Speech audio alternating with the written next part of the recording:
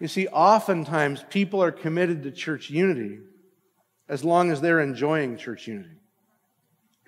But as soon as they've had a few too many kids and they can't go to all the things, or their friend group dissolves and they wind up feeling a season of loneliness, or someone they love leaves or has to move away, then all of a sudden their commitment to the character that builds church community wanes.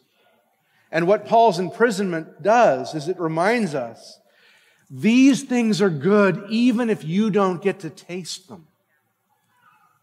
Sometimes the cook doesn't get to drink the broth.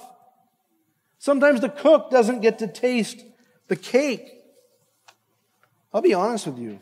The life Christy and I have been called to live has got to call people to unity a lot more than we've been able to enjoy it at different times.